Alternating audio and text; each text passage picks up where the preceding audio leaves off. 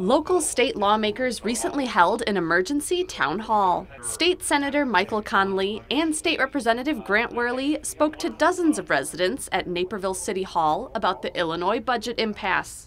The Senate did approve a version of a budget. However, that legislation didn't make it through the House before the legislative session adjourned, something Representative Wehrli partially attributes to a breakdown in communication across party lines. So the Senate did take some tough votes. They did pass some of it over to us, where we proceeded to only pass 2 of those bills, and the rest we never even got to talk about. So it's hard to compromise when the discussions aren't even happening.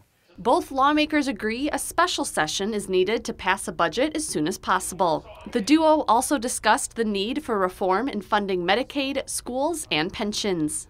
Attendees had the chance to ask questions and get feedback from representatives. Reporting for Naperville News 17, I'm Evan Summers.